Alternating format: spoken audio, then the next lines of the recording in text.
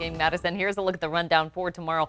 Highs will be generally in the 90s, so we're going to see a widespread drop in temperatures. No more of this isolated pocket right along I-80 with that Delta breeze. 90s for the foothills. Chance of thunderstorms for the Sierra. And then for the Bay Area, we've been looking at quite a bit of fog. Highs will be in the 50s and 60s along the coast. Gilmore Backyard, as we're heading into this Wednesday late afternoon, mostly sunny skies. We're at 93 for Sacramento, 98 for Stockton, 99 for Modesto. Now, we still have some areas in the 100s, including Marysville at 103 degrees. Sunny and 82 right now for Tahoe. You can see a beautiful view up there. This is along the bike trail on the Truckee River. Bill Stahl sending that in, and you see the blue skies, even a little bit of snow up there. Oh, it's so good to see that up in the high country. You can submit weather photos just like that by uploading them on the ABC10 app. Hit the weather tab, scroll down, and that's where you can be a part of the Weather Force team.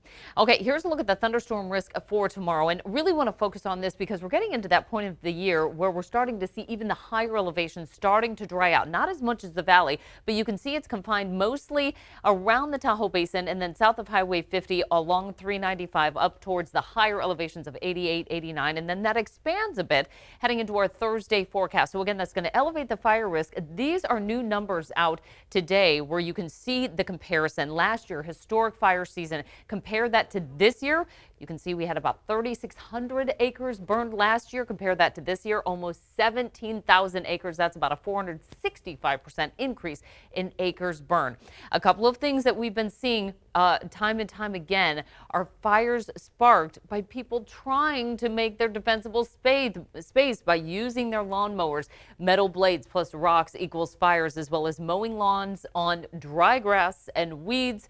If you need to do that, just do it early in the day when that humidity is higher, obviously dragging vehicle parts and properly disposing cigarettes and matches. We have a pattern shift, and that's going to help us, but it's also going to bring in the risk of some thunderstorms popping up here for tomorrow in the Sierra as well as for our Thursday forecast. Still keeping that light onshore flow going, and we're still under that ridge of high pressure. So it's kind of the competing weather systems that are bringing not only a bit of warmth to the forecast, but a light Delta breeze. So we're not going to see a huge drop in temperatures, just a touch heading into tomorrow. Highs in the 80s for the Sierra tomorrow. We're in the 90s still for much of the foothills. 98 still for Ione. It just takes us some time to see the whole air mass cool down. So a chance of thunderstorms for Wednesday and Thursday. It's not a huge risk, but something we'll keep an eye on. 50s along the coast heading into tomorrow's forecast. 80s as we head towards the Carquinez Straits and the Delta, but we're still seeing a few isolated areas with 100s like Turlock. We're still at 100. Patterson 99. Oroville, Yuba City still about 100 for tomorrow, as well as Colusa.